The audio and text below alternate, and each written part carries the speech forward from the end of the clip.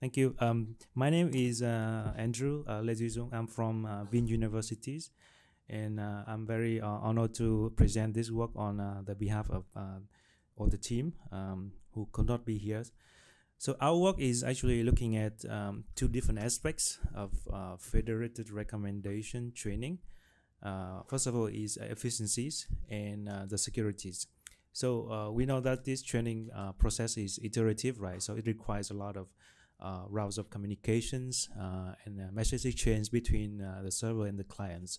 So we hope that we should come up with a way to make it more efficient, as well as preventing unauthorized access to the data. In this case, is a gradient from the client to the servers. So this slide is basically illustrate the a very general schematic overview of the federated recommendations, where you have multiple devices as clients, and then you have a server, and then the server will do the aggregation job, right? Try to update the global model from all the gradients sent from the clients. On the other side, the client will use a global model sent from the server, download from the server to update a local model based on the local data that it possesses, and then it's gonna send back what we call the delta value. In this case, the difference between the global model in the current route and then the global model that it received from the servers. So what we see is when the system is big, right? Let's say you have a lot of items, then the payload or the communication payload could be big, and there's also the possibility that the bottleneck of communication could come because of the client's network connections is low, or the communication bandwidth is unstable. And then another security concerns is that the server, the curious server, can actually infer the ratings of the users based on the gradients. So this is a gradient leakage issue that I think some of the previous study has discussed. Yeah, we identify these challenges, and then we say there should be a way to address these concerns. So for the communication costs, our approach is that can we make the message more compact, various compression techniques, and then to address the privacy concerns, then we want to use a strong security mechanism, but still work on the like homomorphic encryptions. So it could still be able to encrypt, and then you still perform the operations on the ciphertext. However, another challenge with this is that usually the message compression techniques are not usually compatible with homomorphic encryptions, because a lot of overhead costs are required to do the encryption and decryption on the server side or the client side. Basically that is what I just said. Usually it suffers from impractical overhead computational costs, and current compression techniques like SVD or top case specifications, they are sort of like require metric multiplication, right? And of course you can do fully homomorphic encryptions, but it is very costly. So we would rather prefer a method that is compatible with and require only, let's say, additive or homomorphic encryptions. That is much more efficient. So that is basically the method that we propose. So again, we have server side do the aggregation, and the client side do the local update to create the local models. But the difference here is that we project, we sort of like we analyze the change of the local model with respect to the global model, and we see that actually this change is really low rank, right? Because of the sparsity in the data of the local data, like each client is only actually possess a small fraction of the data of the entire network, So the change is actually not really full rank but low rank. So that's why you can see that the update, the change on the client is actually factorized into the product or the multiplication of two row rank matrix B and A. And what is special about this is the B matrix here actually share among all the clients.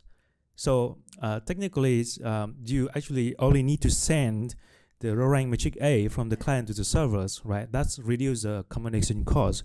And at the same time, because you share the B, right? And then let's say the server also knows the B matrix. So what it basically needs to do is just to do the summation of all the matrix A sent by all the clients. So so technically that reduces the communication cost of the entire network. And later you can actually see that this sort of method allows you to perform additive homomorphic encryptions, because you only do the additions. So you can require the client to encrypt the matrix A only, and then the server can still do the addition or summations over all the matrix A's without the need of knowing what is actually matrix A sent from the client. Yeah, so this is just to give you a sense of why we think it's row rank. This is basically the empirical analysis that we perform on two data set using a federated matrix factorization method, and the optimization method is federated averaging. Yeah, so yeah, basically this is what I presented earlier. We now have a share B matrix among all the clients, and then the A is actually something that only the clients could know, and then before they send to the server, they will perform homomorphic encryptions, and the homomorphic encryptions methods is only need to be additive.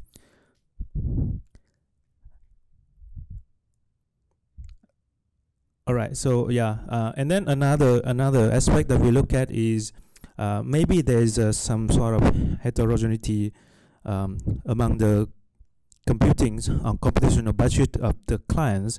So it could be that certain client can only afford to do computation for a certain level of low rank.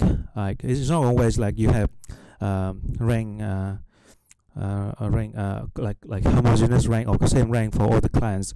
So this mechanism actually allows you to maybe only select a subset of components that is within the computational budget of the clients, and then still allows the entire system to sort of like benefit from this sort of correlated row rank structure update training.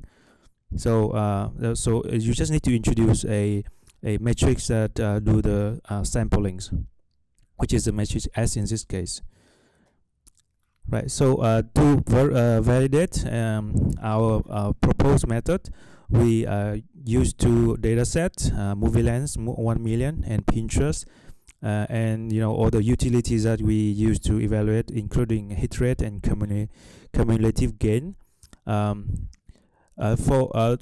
compare with the standard federated matrix factorization method.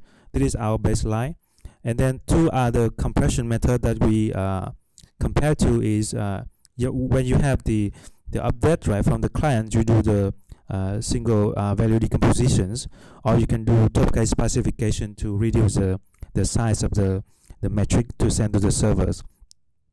And then you have some certain threshold of payload reductions, right? Because each of these methods you can actually set what is a reduction level that you want to achieve. But of course, the trade-off is that you're gonna sacrifice the utilities performance.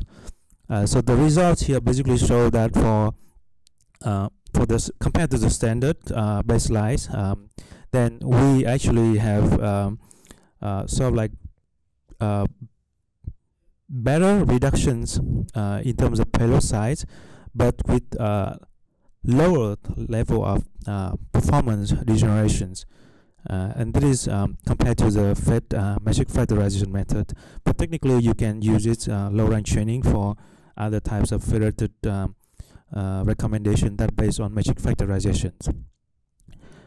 Again, this method is going comparing to other message compression method. Then it's still effective in terms of preserving the original performance of the baseline models, but at the same time achieving good payload reductions percentage.